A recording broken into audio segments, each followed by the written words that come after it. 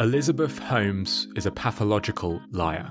Over the course of 20 years, she lied continuously to pursue her goals. These lies led her to great heights, becoming the world's youngest self-made billionaire, and eventually to great lows, a decade in a Texan prison. Holmes set up the infamous blood testing company Theranos. Over the company's 15-year existence, Holmes lied to employees, to investors, to customers, and eventually to investigators. Now, Holmes was caught. Theranos no longer exists. Much has been said about this story. Numerous podcasts, TV shows, and books have been made documenting it. But I still have some unanswered questions. After hearing Elizabeth Holmes' story myself, I was left with 3 questions. I wondered, firstly, why did Elizabeth Holmes decide to lie? Now, obviously, I know she lied to get financial gain, but I wanted to know a bit more. I wanted to know why she continued to lie when it would have made more sense to come clean. I wanted to know why she chose to lie when she could have fixed all of these problems by getting the help she needed and being honest. So that was the first thing. I wanted to know why Elizabeth Holmes decided to continuously lie. The second thing that I wondered was why the staff at Theranos chose to endorse these lies and lie themselves. And finally, I wondered why people believed her lies. I'm not sure those 3 questions have been answered yet. So, I've spent the past few weeks looking into Theranos, Elizabeth Holmes, and her web of lies, while also researching the psychology behind dishonesty. And I've discovered that lying isn't as rare as we like to think. Many of you will be aware of Elizabeth Holmes and the Theranos story. It has been headline news, especially in the tech and business space. TV shows, podcasts, books have documented the subject, and almost all of them will do a better job of telling the Theranos story than I will. But just in case you haven't heard of Theranos or you want to get back up to speed, let me provide a very brief recap. Theranos was founded in 2003 by the Stanford dropout Elizabeth Holmes. She was just 19 at the time and had no prior medical experience, just a handful of months studying chemical engineering. Going against the advice of many of her mentors and teachers, Elizabeth started Theranos and pitched it as a new innovation that could collect vast amounts of data from just a few droplets of blood derived from the tip of a finger. The company's ultimate goal was to democratize healthcare.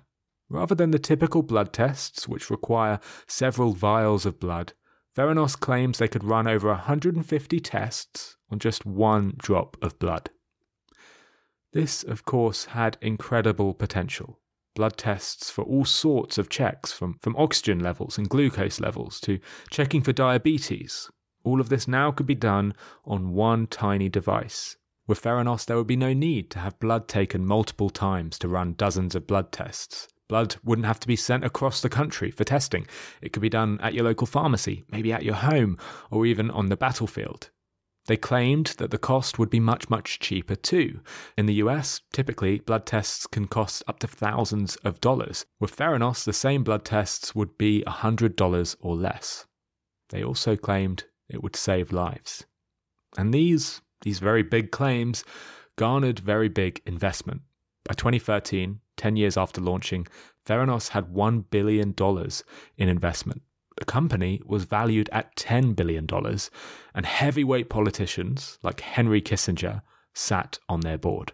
During this period, Elizabeth Holmes became famous. She became a recognizable and much adored figure.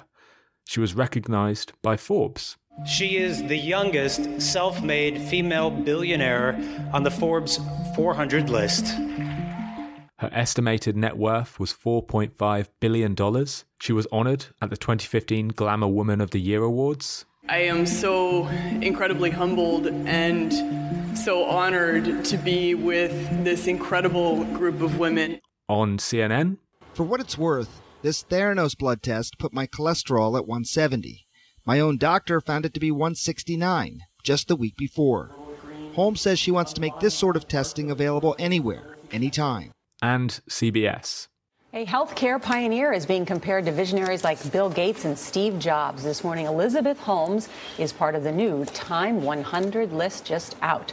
Her mission is to allow blood testing in every drugstore at a fraction of Medicare costs. Her innovation has fueled anticipation in the healthcare industry and made Holmes the world's youngest female self-made billionaire. But all of this recognition was based on lies. Numerous lies that were shared not just by Elizabeth Holmes, but by a whole host of investors, employees, and even journalists. Throughout the company's 15-year existence, they never once produced a product that achieved any of Elizabeth's claims. No machine developed by Theranos democratized healthcare in a way that was promised. And these lies, they weren't one-offs. It wasn't one lie that grew out of proportion, or a small number of white lies alongside a lot of reliable truths. No, the entire company was built on lies. To get Elizabeth's initial investment and to secure her multi-million-dollar deal with Walgreens, Holmes claimed that the Theranos product had been used extensively by the military. It never had. Walgreens were repeatedly told the product worked and that tests were done on a single drop of blood. None of that was true. In 2014, Holmes claimed that the company had a revenue of $100 million in the previous year. The actual revenue was $100,000. And even when news about Theranos' lies and Elizabeth's dishonesty started to break in 2016, she continued to lie, doubling down rather than telling the truth. This is what happens when you work to change things. First they think you're crazy, then they fight you, and then all of a sudden you change the world. Now, many of you will have heard this story up to now. You know that Elizabeth Holmes lied repeatedly, but I'm still left wondering something that I don't have answers to. Why did she lie? What made this smart, hard-working Stanford student who had bags of talent, according to her teachers, decide to lie? Well, look, we will never truly know. I don't have Elizabeth Holmes with me today to ask her, but there has been a lot of research into honesty and dishonesty, and there are a number of studies which actually help to uncover why people like Elizabeth choose to lie. For example, there's something that happened in her upbringing that I think made her more inclined to twist the truth. On the podcast series, Dropout, which is fantastic and was easily the main source I've used for this show, the journalists interview an old family friend, someone who was close to Elizabeth as a child. The friend recalls speaking to Elizabeth when she was a child and asking her what she wanted to be when she was older. Without skipping a beat, Elizabeth responded that she wanted to be a billionaire. The friend remembered being a little taken back by this. This was an odd thing for a child to say. She didn't want to be an astronaut or a doctor or a princess. She wanted to be a billionaire. The friend sort of pushed Elizabeth, saying, well, you might want to be a talented musician, or perhaps you'd want to be president instead. But no, Elizabeth was steadfast. She only wanted to be a billionaire. So where did this come from? How does a kid become obsessed with this singular goal? Well, I think it comes from her family. See, Elizabeth's great-great-great-grandfather founded the Filshman Yeast Company. The company was extraordinarily successful, propelling the family to one of the richest in America. But the company didn't stay at the top for long. They didn't capitalize on their opportunity, and sales eventually fell. Her parents experienced the taste of great wealth, a fleeting feeling of the extraordinary power wealth provides. This, as the literature on psychology shows, will have a profound effect on someone. The behavioral science principle known as loss aversion reveals that the human brain experiences losses as more painful than equivalent gains. Losing $10, for example, feels twice as bad as gaining $10 feels good. Now imagine how hard it would be for a family to lose billions of dollars. Just imagine how happy you would feel if you won £1 billion. Well, losing that amount will feel twice as bad as that feels good. It's clearly something that's quite painful for people to go through, and it's clear that this pain had a great impact on Elizabeth. Elizabeth channeled that pain at a young age and longed to regain that wealth. That might be one reason why she lied. She lied because she was so desperate to regain that wealth. I don't think that's enough on its own, but it might be one reason. Another potential reason is ego motivation. Now, Dan Ariely, in his book about dishonesty, describes ego motivation quite neatly. He says our honesty is driven by two competing forces. On the one hand, we want to view ourselves as honest, honourable people. We want to be able to look at ourselves in the mirror and feel good about what we see. This is what psychologists call ego motivation. We are motivated to look at ourselves in the mirror and feel good about what we see. On the other hand, We also want to benefit from potential gains where they are possible. And for example, financial gains is a great example. That's standard financial motivation. And studies show that all of us will cheat if it leads to gains, as long as it doesn't spoil our self-image or our ego motivation. So we will cheat as long as it doesn't break this view that we have of ourselves, that we are honest people. Now, this surprised me. Research shows that most people will cheat. If given the chance, the vast majority will lie. It did surprise me, but there is lots of evidence to back it up. Dan Ariely, Nina Mazar, and On Amir ran tests to prove it. In their experiments, participants were given a matrix-based calculation task and were offered financial rewards for the amount of correct answers that they got. In the control condition, participants simply handed their answers to the researcher at the end and were paid for all of the answers they got right. Nobody cheated in this group because really there was no option to cheat. However, there was a second condition. This is called the shredder condition, and it introduced a chance to let people cheat. Here, after the participants had finished answering their questions, they were told to shred their answer sheet and then tell the researchers how many answers they got correct. So the researcher wouldn't actually know how many they got correct. They would rely on the participant being honest. The results showed that the majority of participants cheated to some extent in the shredder condition. It showed that on average, people said that they answered 2 more questions correctly than they would have in the control condition. The study suggests that people are more likely to cheat when they have the opportunity to destroy the evidence of their cheating and convince themselves and convince others that they are honest people. Just to be clear, these participants didn't take both tests. They didn't take the shredding test and then the normal test.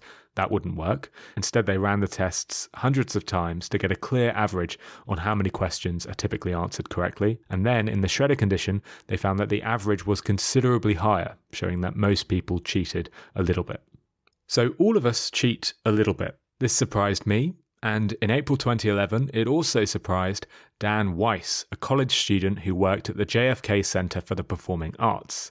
In the center, there was a gift shop that was run by volunteers. Volunteers, typically, are wholesome, trustworthy people. But $150,000 in cash went missing from the gift shop every single year. Dan suspected that a single employee was taking the cash on their own. So he set up a sting operation with a detective to catch the employee. And the two of them found the thief very quickly. Immediately, they saw an employee steal from the machine as they were closing up.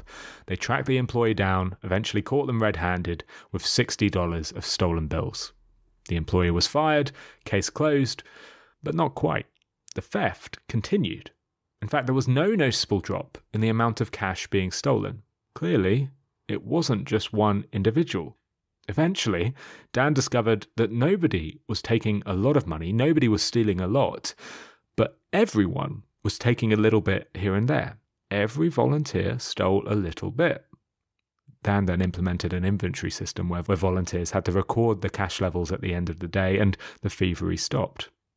He summarized the moral of the story nicely on his interview with This American Life. He said, "We are all going to take things from each other if we have the chance. Many people need controls around them for them to do the right thing." Now, this doesn't even begin to explain why Elizabeth Holmes lied to the extent she did, but maybe it explains some of Holmes's initial lies. Holmes was slightly dishonest about how much experience she had when getting her initial investment. She claimed she had a prototype that worked a little bit better than she had suggested. These small white lies, they feel okay because she retained her view that she was doing the honourable thing. A small white lie might feel worth it, especially if she eventually goes on to get the investment that does actually help her change the future of healthcare, that does actually help her save people's lives. Now, I don't endorse this, but almost all of us do it. We all make up white lies to justify our decisions. Take students who are late with their coursework. Rather than just be honest about their laziness and say, "Look, I haven't done it on time," most students come up with a lie that makes them justify their tardiness. Like, for example, a sick grandparent. After collecting data over several years, Mike Adams, a professor of biology at Eastern Connecticut State University, has shown that grandmothers are 10 times more likely to die before a midterm exam and 19 times more likely to die before a final exam than any other time during the year. Obviously, that's not true, but that's what the students were telling the professor. But these initial lies from Holmes, they don't explain why she continued to lie. After 15 years, why was she still extensively lying about her product, her revenue, and her customers? Well, research into dishonesty does suggest a bit of an answer. There's something called the what the hell effect. Now, studies into dishonesty have shown that once somebody has cheated once and gotten away with it, they'll start to cheat even more. In the experiments, there was a very sharp transition when at some point the participants suddenly graduated from engaging in a little bit of cheating to cheating in every single opportunity they had. And this general pattern of behavior became known as the what the hell effect. Once participants realized they could get away with cheating without any chance of being caught, the amount of lies grew significantly. Researchers cited in the Honest Truth About Dishonesty linked this behavior with dieting. Once we cheat once on a diet, we are far more likely to abandon the diet and succumb to the temptation to cheat. Elizabeth Holmes developed this cheating habit, seeing that her lies worked, that they landed, that they got her the investment she needed. She was tempted to repeat the trick.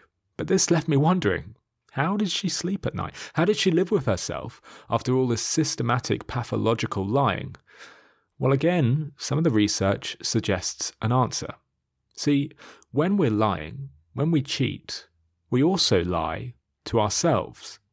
One research experiment, again cited in Ariely's book, involved participants taking a similar math quiz, but with some of the answers being shown while they were working. The study was set up in a way so the participants believed they could cheat without anyone noticing. Basically, the sheet that they were given to write their answers had the actual correct answers rubbed out, but the participants could see where it was rubbed out, so they could basically cheat by realizing, oh, okay, I just need to put my answer in there. As we know from the studies I shared earlier, in this scenario, the majority of people chose to cheat. That's what we do. Most of us cheat when we think we can get away with it. But what happens next is very interesting. In the second phase of the study, these students who cheated were asked to predict how well they would do on a similar quiz. They were asked if they would get the same amount of questions right as they did before. This time, they knew they wouldn't be able to cheat. They knew they wouldn't be able to see the answers. They didn't have the same benefit that they had last time. And yet, the results showed that the participants who cheated in the first phase quickly convinced themselves that they had earned that score, leading them to be overconfident in their guesses about their ability in the second phase of the test. They said they'd answered the same amount of questions correctly in the second phase. They said they might even answer even more, even though they knew they had only got that score through cheating. These students honestly thought that they were smarter due to their high score. They lied to themselves, telling themselves that their score was due to their intelligence, not due to their cheating. We lie to ourselves. We rationalize our lies. And the more praise we get for our lies, the more likely we are to continue lying. Dan Ariely conducted a study to test the effects of positive public recognition on participants' likelihood to cheat. He gave participants a similar math test as before. He loves those math tests. And like before, this time they had the answers available and it allowed them to cheat. Afterwards, some participants were given a certificate with their name and score printed on official-looking paper, a really nice bit of public recognition, while other participants in a different group were given no certificate. Those who received the certificate predicted that they would perform even better on the second test than those who didn't receive the certificate, even when the two had got the same score. This suggested that getting public praise, for lying in this case, increased their confidence and made them believe that their lies, that their score, reflected their true ability. And after getting that praise, they were far more likely to continue cheating in further tests. Elizabeth's continuous praise from all sorts of public figures like Bill Clinton, Henry Kissinger, and even Joe Biden only made it easier for her to lie. This public praise makes lying more alluring. And Holmes hasn't wasted any time. Last week, she became the youngest member ever named to the prestigious Horatio Alger Association, which recognizes grit and drive. You were the only woman up there with a lot of older white men. This is true. Yeah, it was. All of this being so, it's important to make the point that the level of Elizabeth's lying greatly outweighs how much a normal person would lie. It is fortunately extremely rare for someone to lie to the extent that Elizabeth Holmes lied. That level of dishonesty is rarely seen. And yet, it is alarming for me how all of us lie a little bit. We lie even more when we feel we can get away with it. We make bigger and bigger lies when we feel it's necessary. And when we receive public recognition for our lies, we double down and we lie even more. I highly doubt that any of you listening would continue to lie like Elizabeth Holmes did. But if put in her shoes, I strongly predict that all of us would lie a bit. The studies seem pretty conclusive about this. Lying is unfortunately far more commonplace than we would hope. But I'm only just scratching the surface of the reasons why Holmes is deciding to lie. There is something else which is happening to her, which I believe tipped her over the edge. Elizabeth Holmes was a systematic liar who showed little remorse for the devastating impact her lies had on other people's finances, their mental health, and of course, in some cases, their physical health. I hoped, when researching the psychology behind dishonesty, that I'd find plenty of studies showing how lying was rare and how most of us stay honest. However, that doesn't seem to be the case. Few of us follow in Elizabeth's footsteps, but plenty of us lie, especially if we're tired or working on something difficult. Another of Dan Ariely's brilliant studies showed just this. He recruited hundreds of participants and split them into two groups. The first group was asked to write an essay on what they'd done in the previous day, but they weren't allowed to use the letters X and Z. Now, this is fairly easy. Most of us can write as normal without using those letters. The second group had it much, much harder. They were tasked to write their essays without using the letters A and N. Now, doing this is really difficult. It requires a lot of thinking, and if you were to do this, it would quickly deplete your energy. Now, after the students had to write these essays, Dan Ariely got both groups to take the matrix calculation task, the same task I've referred to a few times, the one where you have to answer some calculation-based questions. In the test, he gave both groups the chance to cheat by shredding the results and lying about their results to the researcher.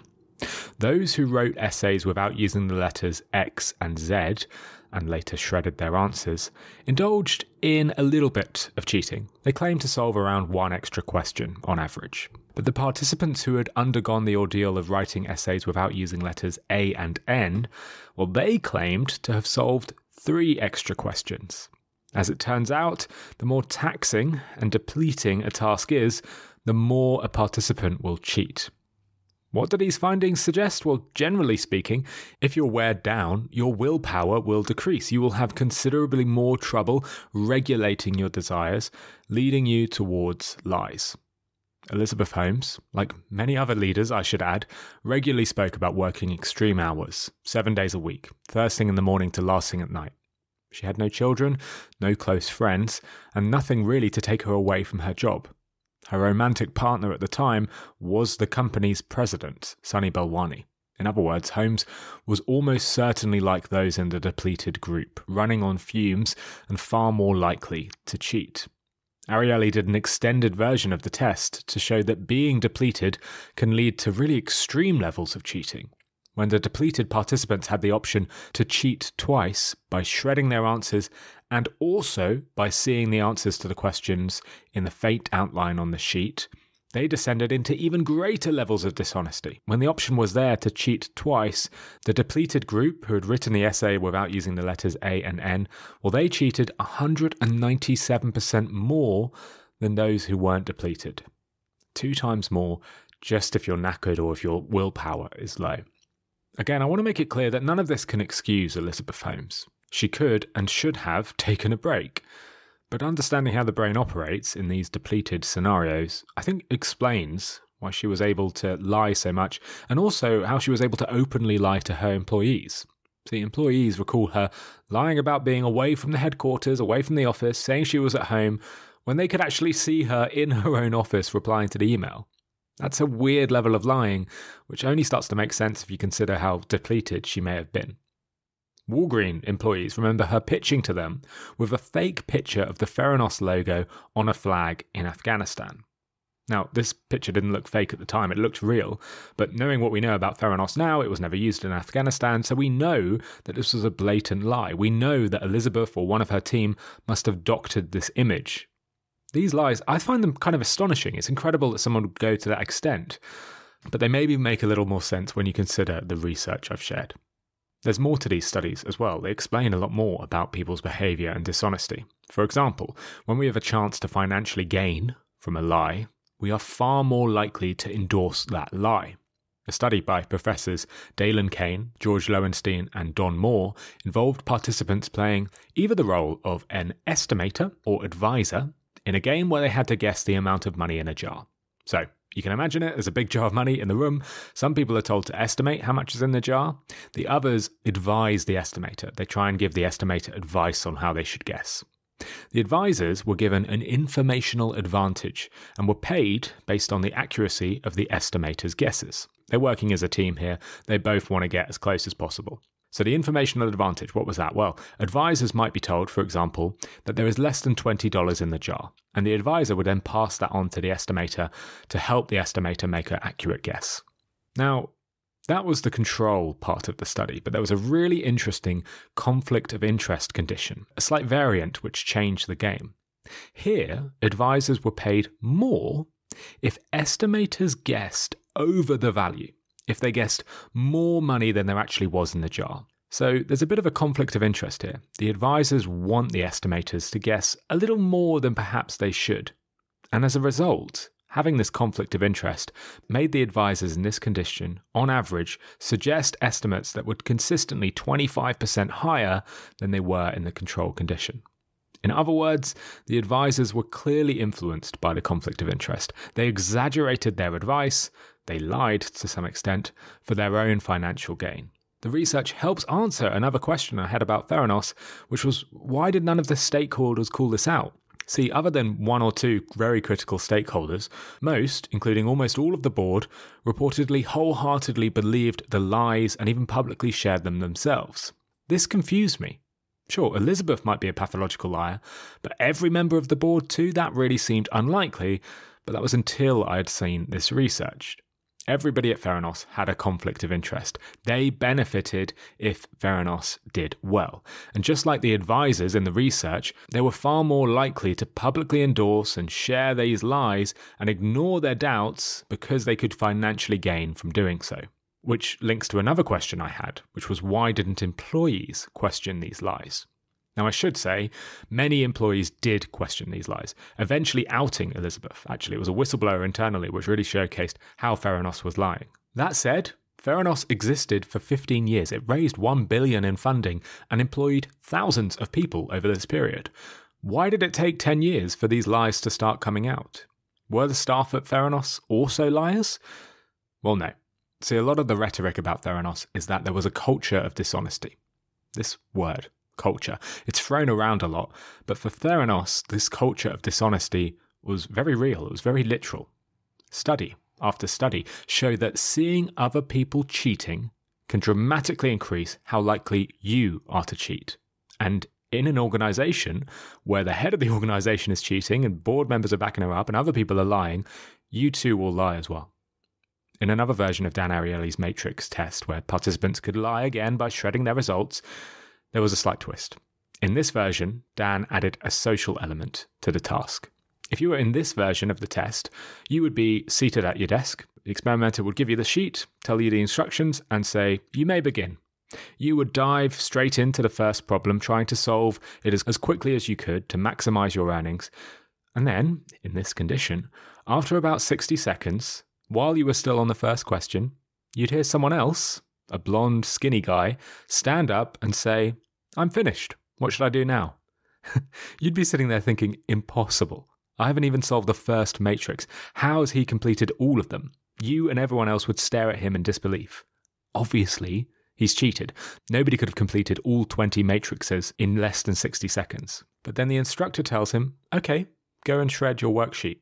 The guy walks to the back of the room, he shreds his worksheet, and then says, "Oh, by the way, I solved everything, so I'll get the full payment, right?" The test coordinator says, "Yes." And then this liar heads off with all the available prize money. Having observed this episode, how would you react? Do you become outraged that the guy has clearly cheated and got away with it? Do you stand up and say something? Do you call him out for obvious cheating? Or do you perhaps start cheating yourself? Unfortunately, the latter is what actually happens. In this version of Ariely's study, cheating increases dramatically. In this version, participants ended up claiming to solve an average of 15 out of 20 of the questions. That's an additional 8 questions right beyond the control condition, and an additional 3 questions right beyond the shredder condition. Nobody called the blonde cheater out, and everybody ended up lying more. I think this study really helps us understand what it would have been like to work at Theranos. Whistleblowers, those who stand up against cheating, are unfortunately rare. It's not a surprise that the vast majority at Theranos said nothing. And it's also not a surprise that they went along with the lies, lying to themselves and endorsing this dishonesty. Study after study reveals that when we see someone else obviously lying, just like Elizabeth Holmes was, we are far more likely to do so ourselves. It's clear that this culture of dishonesty at Theranos made employees far more likely to cheat. And I'm not passing the blame here. Elizabeth Holmes is at fault for this. It was her dishonesty that inspired others and her actions that stopped honest discussion in the organisation. For example, she went to great lengths to keep external stakeholders out of the business. Journalists, customers, even investors were rarely allowed to independently visit Theranos and look around the lab. Even regulators from the US government were restricted in their access. Holmes kept departments within Theranos from talking to one another. The science and engineering teams were kept separate and unable to talk to the marketing and sales team. The two weren't allowed to talk, they weren't allowed to collaborate, which is, of course, a shame, because when we see people who aren't part of our group, who aren't in our team, for example, or who are from a different company, for example, when we see them lying, we're far more likely to call it out. In a replication of the previous study I shared, Dan Ariely made a slight tweak. This time, the blonde actor, who claimed to get all the answers right, wore a different outfit. He wore a University of Pittsburgh sweatshirt, which signaled that he was an outsider in the group, because everybody else in the group was from Carnegie University. There is a strong rivalry between these schools, so the Carnegie students wouldn't consider him part of their group. And the results showed that in this condition, students did still cheat a bit, but significantly less than when they assumed the actor was part of their own social group. It suggests that group identity plays a role in the contagion of cheating behaviour. And it suggests that employees would have been far less likely to cheat if they'd been able to collaborate and see people from other departments, other teams lying, or if independent stakeholders were regularly let into the business. Now, after listening to all of this, you might start to wonder if the lies at Theranos were perhaps expected. Study after study shows that most people lie, most people cheat. What's the difference between these students and these tests and the lies Elizabeth shared? Isn't that expected? Won't the severity and the size of the lie scale with the potential gains? Well, no, I don't think so. I don't believe Elizabeth Holmes is a normal person in extraordinary circumstances. I think she is a pathological liar. There is too much evidence of lying throughout her career to question that. And pathological liars, they are different from the rest of us. In fact, they literally have different brains. A team of researchers, led by Yeling Lang, conducted a study on pathological liars to identify what characteristics distinguish them. In the study, they got 108 job seekers from a temporary employment agency. And these job seekers, they were asked a bunch of psychological tests and given interviews. The researchers found out of these 108 people, 12 pathological liars. So 12 people who consistently lied. They lied about their experience, they lied about their skills, and the researchers cross-referenced their lies with what their family said and what their friends said, and were able to prove that these people were clearly lying. They took these 12 pathological liars, and then they put them into a brain scanner to explore their brain structure, and they compared it to see if there was anything different about the brains of these pathological liars. And the study found that the pathological liars had 14% less grey matter and 22 to 26% more white matter in the prefrontal cortex. This was basically increased connectivity in their brains, and the researchers hypothesized that it helped them make more connections between different memories and ideas, which might be the reason why they are natural liars. It suggests that higher brain connectivity could make it easier for all of us, or any of us, to lie, rationalize our lies, and become more dishonest. I think it's obvious that Elizabeth falls into this group of 10% pathological liars. But what is scary for me is how many people in the study were pathological liars. The researchers, as I said, conducted 108 interviews and found 12 people who were consistently lying. They were lying about their work, lying about their school, lying about the crimes they committed and their family background. 12 out of 108 is almost 10%. That is surprisingly high. The number of people who systematically lie doesn't appear to be based on a few bad apples. It is much more commonplace, with hundreds of potential pathological liars at your typical 1,000-person business. Look, Elizabeth Holmes is a pathological liar and is obviously guilty of her crimes. But perhaps she's not as rare as we might like to think. Lying is unfortunately commonplace. All of us lie when given the chance, and a surprisingly large minority of people are pathological liars.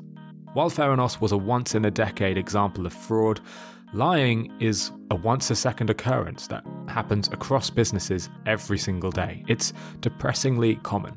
But everything I've shared today hasn't actually answered all of the questions I had about Theranos. Sure, we know why Elizabeth lied, we know why her investors lied, and we know why her employees lied as well. But we don't know why people believed her. So, on the next episode of Nudge, I will dig deeper into the psychological tricks that Elizabeth Holmes used to convince and manipulate people. I will explain the tactics she used to persuade and how she fooled the world. To make sure you don't miss that episode, and to get the first notification about it, sign up to my newsletter. Head to nudgepodcast.com, click newsletter in the menu, and if you sign up, you'll get an email as soon as the second episode goes live. Now, I really hope you've enjoyed today's show. If you did, please do go and check out Dan Ariely's book, The Honest Truth About Dishonesty. It is a cracking book that details why we lie, but also suggests solutions that you and your business can use to prevent lying so you don't end up in a scenario even close to Theranos's. I'm Phil Agnew, I'm the host of Nudge. If you've liked this episode and you want to let me know what you think, you can send me a message on social media. I'm on Twitter, I'm at P_Agnew on there, P_AGNEW, and I'm on LinkedIn as well. I'm Phil Agnew on there. So reach out, let me know what you think. Thank you so much for listening, folks. Please do make sure to subscribe wherever you listen to make sure you get next Monday's episode, which will be part 2 on Elizabeth Holmes, the pathological liar.